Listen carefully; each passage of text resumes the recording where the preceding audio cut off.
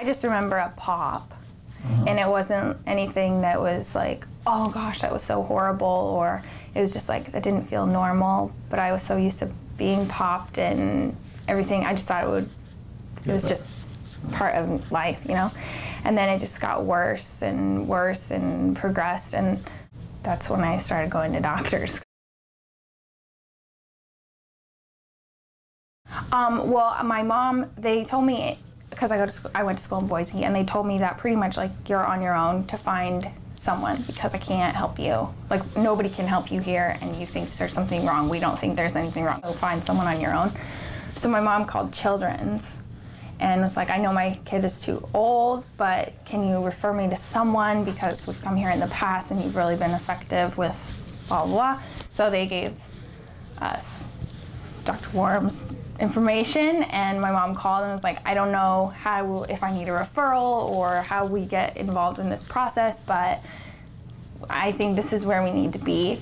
And I would say that appointment was early June of last year, so 2011. And I came here and I was pretty terrified, because I didn't know if this wasn't gonna work. I didn't know what to do next, because it was to the point where like I couldn't carry a bag of groceries, like I was driving only with my left arm, like, and so I was just like, Mom, what do I do if this doesn't work? And she's like, well, we'll figure that out once this doesn't work.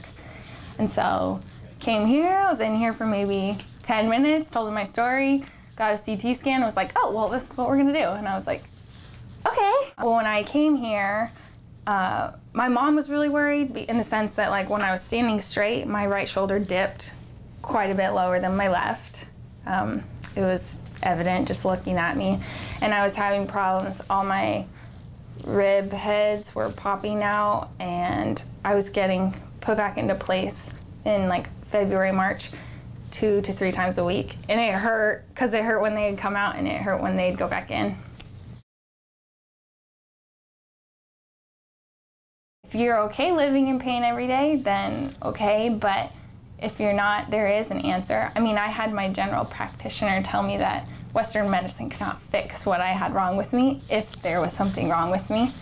And I sat there and was just like, what?